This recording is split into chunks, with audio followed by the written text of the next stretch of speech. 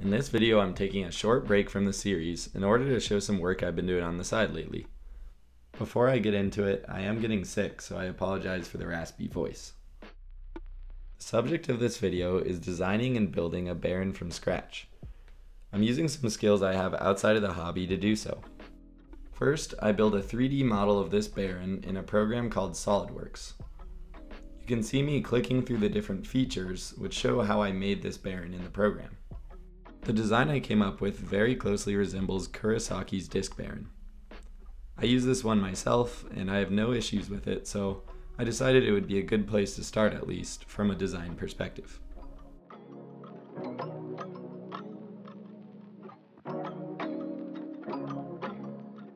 The next program I used is called a 3D slicer. It essentially takes the 3D model and creates a set of instructions for a 3D printer to use.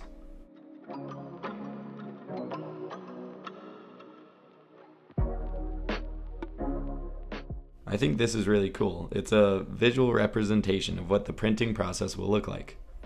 Each layer has some yellow and green, where the yellow is a support material and the green is the final ASA plastic which the Baren will be made out of.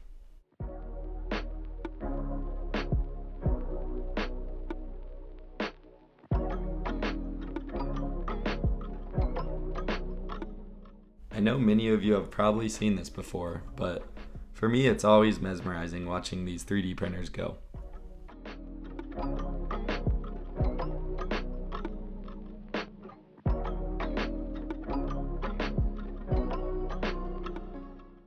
This is what the print looked like the next day I came in.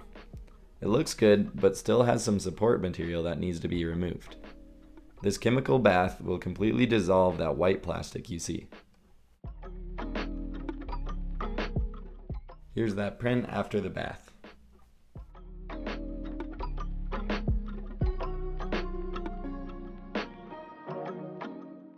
Unfortunately, the bottom of the Baren did not come out correctly. The printer just wasn't able to render all the detail, but I know if I tweak some variables in the future, I can get this to come out properly. As part of the post-processing, I dipped this Baren in acetone. Acetone melts this plastic, so it kind of fuses the layers together and gives it a little bit of a smoother touch. And finally, I just wanted to give it a nice red paint job, just for looks. The first step was to sand it down so that the paint adhered to the plastic better.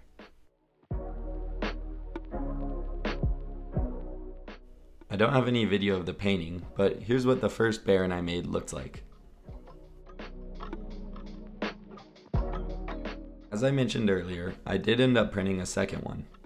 This time, the texture came out perfectly.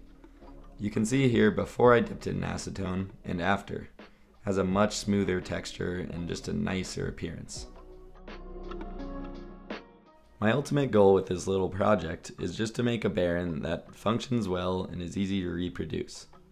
I have a lot of alternate design ideas, but to be honest, I haven't even tested these two Barens yet. So in the future, I'll make an update video and talk about all those things. For now though, thank you guys so much for watching, and I really hope you have a great day.